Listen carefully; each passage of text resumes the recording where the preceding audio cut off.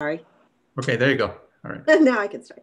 As chair of the Fish and Game and Marine Resources Committee, I find that due to the state of emergency declared by the governor as a result of the COVID-19 pandemic, and in accordance with the governor's emergency order number 12, pursuant to Executive Order 2020-04, this public body is authorized to meet electronically. Please note that there is no physical location to observe and listen contemporaneously to this meeting, which was authorized pursuant to the governor's emergency order.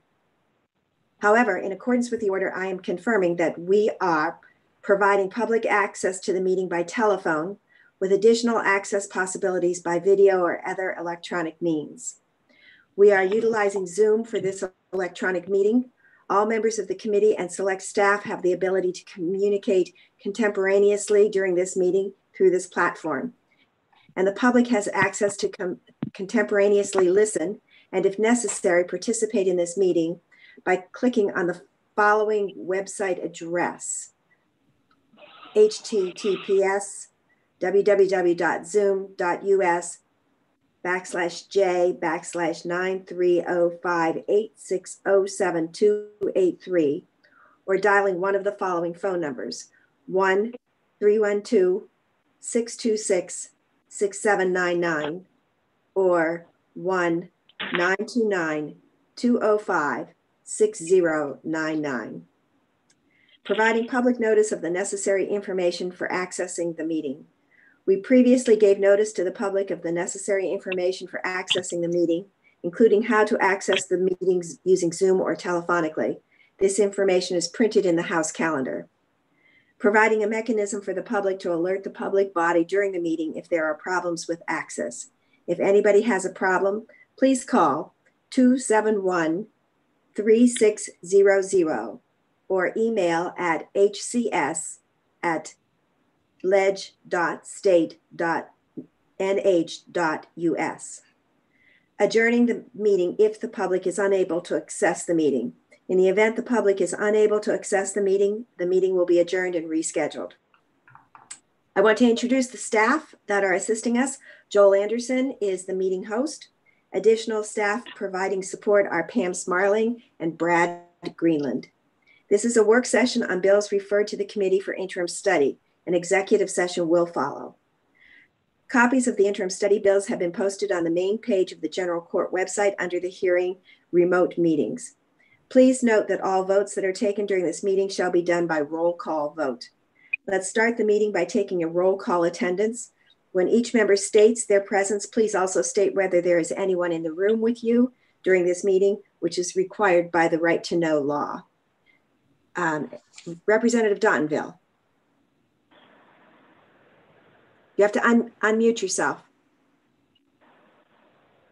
Here.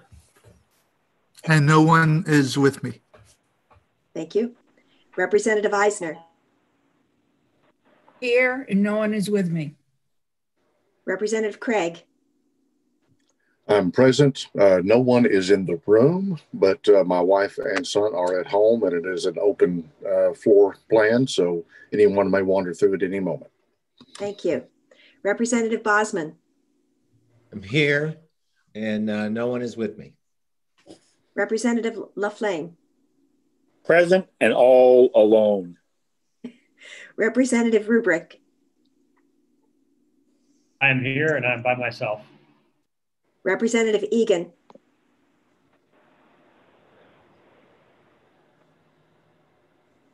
Representative Egan. Oh, sorry, I had my phone on mute. I'm here in Sugar Hill and by myself. Representative King. I'm here and I'm by myself. Representative Howard.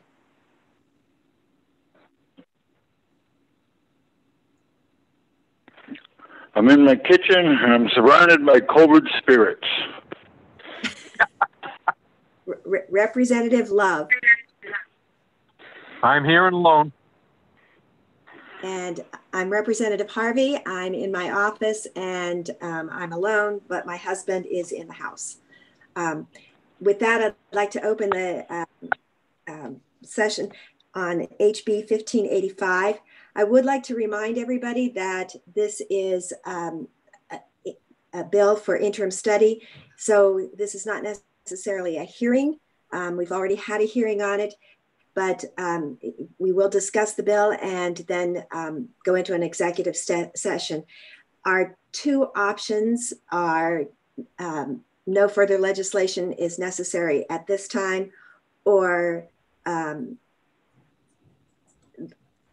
Joel, correct me, recommended for future legislation. Thank you. I was stumbling over the right words. Thank you. Recommended for future legislation. So with that, HB 1585, I believe, was Representative Egan's bill.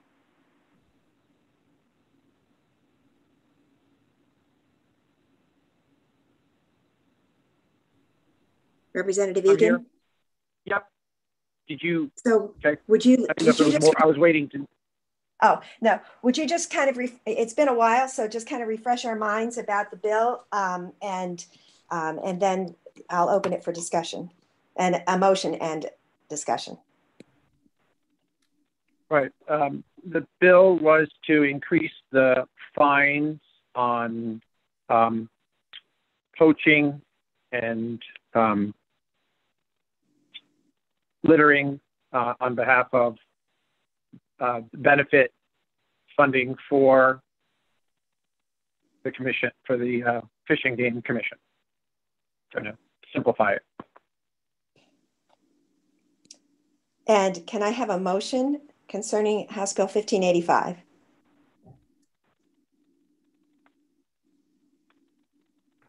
I move to deem that bill ought to pass.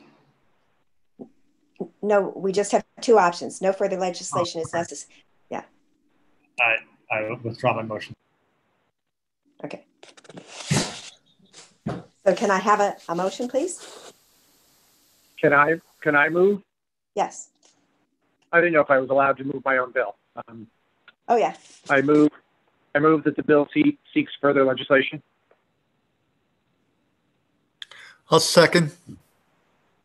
Right. Just for clarification, it'd be recommended for future legislation. Right. Yeah. I move that the bill be recommended for future legislation. And so, And I'll second. with that recommendation, does that mean that it's being recommended for future legislation during this term? It would be for the next term. Okay. So somebody would have to file an LSR for the next session. Okay. All right. So, any discussion on that? Pardon me, who seconded?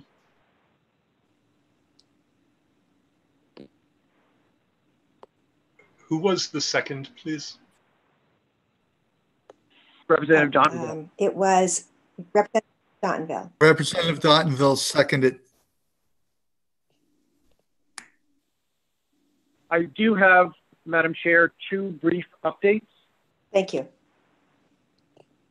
So knowing that, unfortunately, COVID had sort of stopped any of the discussions that we had talked about post the hearing of connecting with different organizations that could participate in looking at how to better assess finding over the summer, summer, I did have an opportunity to reach out to two local fish and game lieutenants, one that lives in Franconia in my district and is the coordinator for District 2, and then the coordinator for my region, District 3.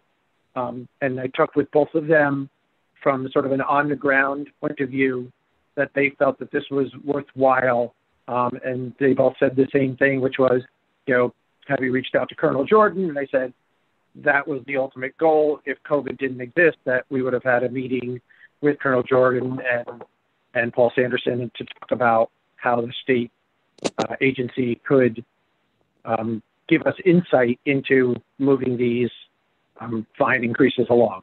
So that's one bit of anecdotal evidence, is that the on-the-ground fish and game wardens felt that this was worthy The second one was I did have a brief conversation in a variety of topics with the new head of Society for Protection of New Hampshire Forests, Jack Savage, and told him of this bill. And he said he thought that SPNF would support anything that helps Fish and Game better manage and protect our wildlife and our natural surroundings.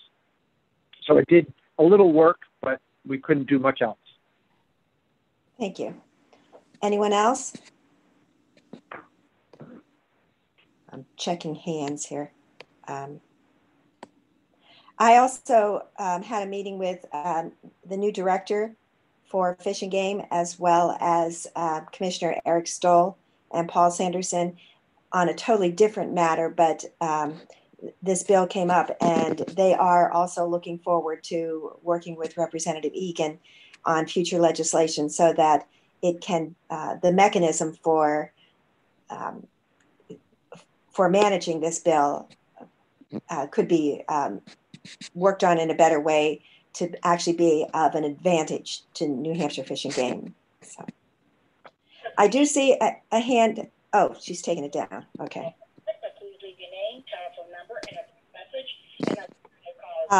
So I think what any other discussion on HB 1585? So I think what I'm going to do so that we don't have to go from hearing to executive session, I think I'm going to close the hearing on 1585, open the hearing on HB 1433, and then we'll do an executive session for both of those bills at the end of this hearing. So Representative Schuett, I see, is in the attendees. And so I would ask Representative Schuett if you wanted to just give us a brief review of the bill, since it was your bill. Representative Schuett. Thank you very much, Madam Chair. Yes, it was my bill. And I'm still thinking that we should try and do something on this. It deals with, the idea was to deal with the population of ticks in the state. And I had talked to different people from different state agencies that would be concerned with this. This bill had a different thrust than most of the bills dealing with ticks. Most of them had to do with dealing with the diseases that ticks cause.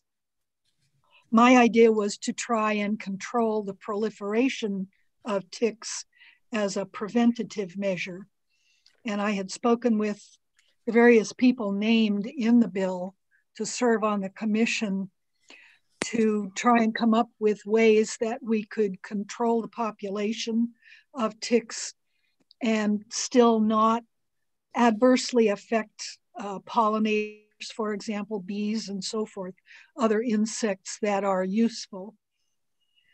I do recall, I believe it was at your executive session that Representative Eisner, I think, had a large report that had been put out by Health and Human Services. And I didn't get the chance to ask because you were execing, but I was curious. It seemed to me that from what I learned about that report, it dealt mostly with treatment of diseases and the effects of the diseases that ticks cause. And I don't know if she recalls that report, if that's the case, or if it did actually deal with methods to control the tick population. May I respond? Sure.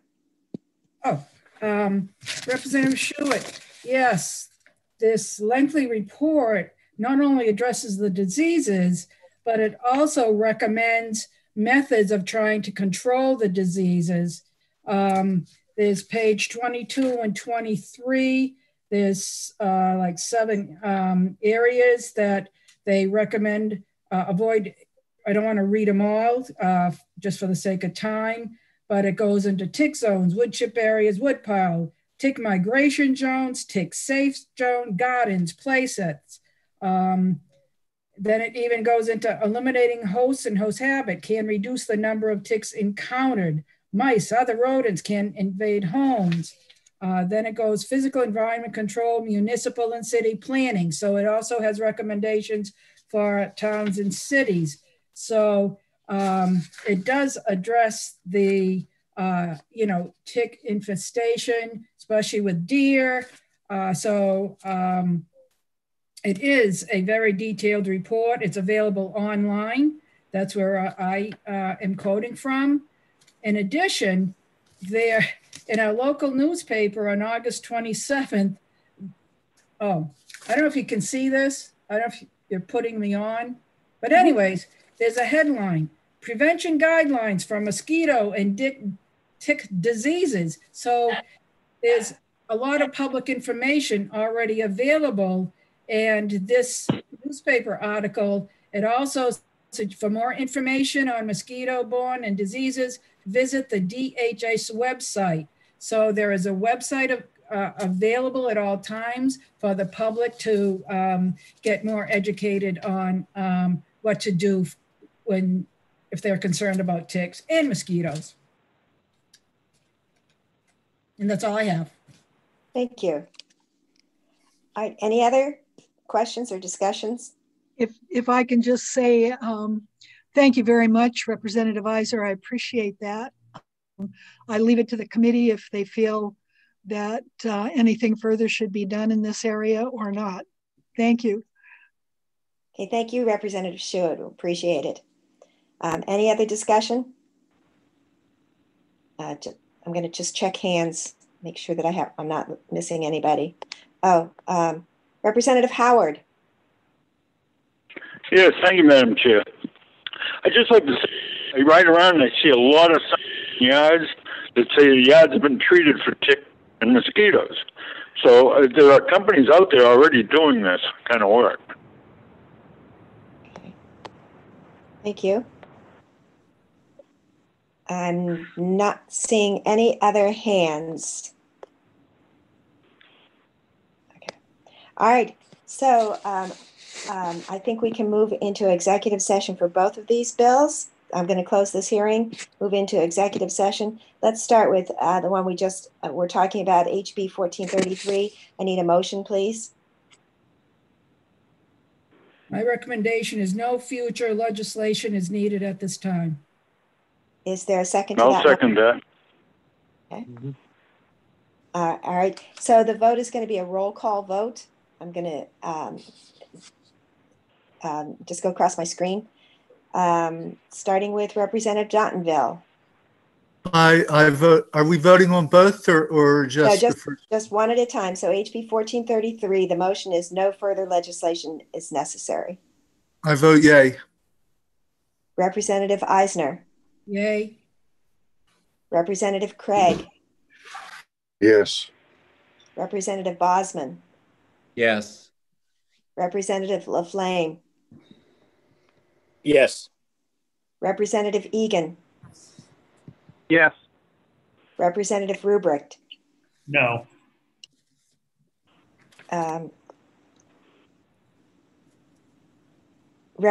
Representative King.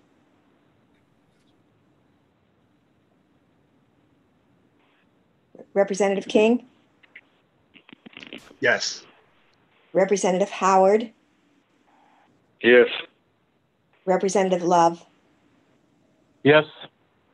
The chair votes yes. Did I miss anybody? Okay, Representative King, would you please read the vote? It'd be 10 yeas, 1 nay. No further legislation is necessary. I'm going to close the executive session on HB 1433 and go back to an executive session on HB 1585. The motion was future legislation would be necessary. Any other last minute discussion before I call the roll? Okay. Oh, Representative Dontonville, you're muted. Were you saying something? No. Okay. Representative Dontonville. Yes. Representative Eisner. Yes. Representative Craig. Yes. Representative Bosman. Yes. Representative Harvey, pardon me, I didn't know if we had a motion. We did, And a yes. second. Did we have a motion and a Yes. second? Yes, the motion Oh, okay. was, I'm sorry.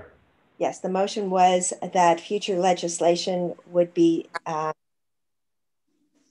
necessary. Okay, I was just worried. I didn't hear there was a second to that. And there was Representative Daughtonville, I believe, Okay, oh, I'm seconded sorry. it. Okay, all right. Yeah. Okay, so I forget where I was. Representative Laflamme? Yes. Representative Egan? Yes.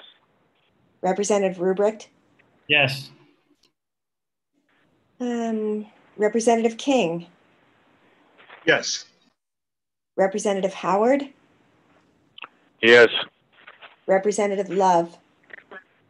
Yes. And the chair votes yes. Representative King, when you're ready, would you please read off the vote? That was 11 yeas, unanimous, no nays. Thank you. And so Representative Egan, I assume that this is something that you're going to work on? It would be my honor. Okay, and so, you know, you're free to form some sort of an ad hoc committee, and if you want some help either from this committee or from anybody to help you work on future legislation. So just wanted to let you know that you could do that. Or right. So based on the committee, the bill that goes, I have to refile that, is Joel, is that what has to happen next? Yes. That's right. That's right. A new bill has to be filed. Right. But ad hoc in between now and then is what you're saying, Madam Chair. Yes. And you'll refile a completely new bill. I don't think you'll file the old bill with amendments or something. You'll refile a whole new bill. And you can, it doesn't have to be, there is a September filing period, which might even be open now, but it's been advised to just wait until the November filing period. So you have a couple months to think about it. And I think the November filing period starts right after the general election, November 8th, around in there. Yeah. Oh, okay. Representative Craig. Thank you. Yes, I just want to say that the September period ends tomorrow. Yes. But you can submit the LSR merely as a placeholder, and then work on the legislation in the November filing period. Thank you. I think they will look for some information along with that filing as to they do ask for complete information. I don't know if it has to be complete, but so it can't just be a title, supposedly. One other thing, while I'm speaking, just a reminder, each one of these recommendations for the two bills, each one has to have a statement that goes with it that will be printed in the House calendar. So the person who made the motion should write up a statement explaining the committee's rationale for their recommendation. And they should send that to you, Madam Chairman. Okay. Yeah. So Representative Egan, would you please write up a little statement about the recommendation for your bill, and Representative Eisner, if you could write up a little statement for 1433. And where do we forward that to, Madam Chair? To me. Okay. Yeah. And I'll get it to today or 24 hours. Joel, is there? I mean, you want it fairly quickly, but it doesn't have to be today, does it? No, I mean, the deadline isn't for a while for committees to report, but it would be a good idea to do as soon as possible, or right. a reasonable length of time. So, right, but don't stress out about it this afternoon. It's a beautiful day. Go outside. Do it tomorrow morning. Any other questions? I think that pretty much concludes the business for Fish and Game for our session. I do thank everybody for your work. We do appreciate everybody's input and the hard work that you've done. We would like to express sadness that Mark won't be joining us next year, and we will miss. Right. I think when I asked Mark to be our clerk, he very graciously said yes, not realizing what a terrible job it is to be clerk. It's the hardest job. If you ever have a chance to fill in for clerk, it's just a very, very difficult job. And Mark has done a wonderful job at it, not only during the meetings, but just to make sure that everything was right for Heather Goley. Oftentimes he would come back into Concord the following day just to make sure that everything was clear and filed properly and so forth. So every one of our meetings, he had 2 meetings. So we definitely appreciate your willingness to do the work. Yeah. I won my primary. UPI did not record it correctly. I got calls from people all over the U.S. that are friends of mine saying, "Oh, sorry about you losing." Like, I didn't lose. Oh. It's the newswire. Congratulations. Thank you for the kind words. Well, yeah. I'm sorry that I assumed that you had lost because I did read it through the news. I'm not sorry about any of the words that I said about you though, because those were all true. So Very nice. You've done a great job, and that's wonderful. We'll look forward to having you back then. So, all right. Any other business before I say something else completely wrong? Madam Chair, I'm very relieved because having filled in for Mark once or twice, I had a feeling that you were going to try and tap me. So now I have a reprieve. But Mark, I'm still available for you when you are ill or on business. I'm glad to fill in. Thank you. Yeah, it's been a nightmare for me thinking about, oh my gosh, what sucker can I get to do this? All right. Can I have a motion for adjourning? So moved. Second? Second. All in favor? Aye. Aye. Aye. All right. Aye. Aye. All right. We'll see you all soon. Thank you so much for your work. Bye-bye. You too. Can you stand by, Catherine? Sure. Thank you. Meeting's over, right? Yes. Okay. My apologies. I had talked to Mark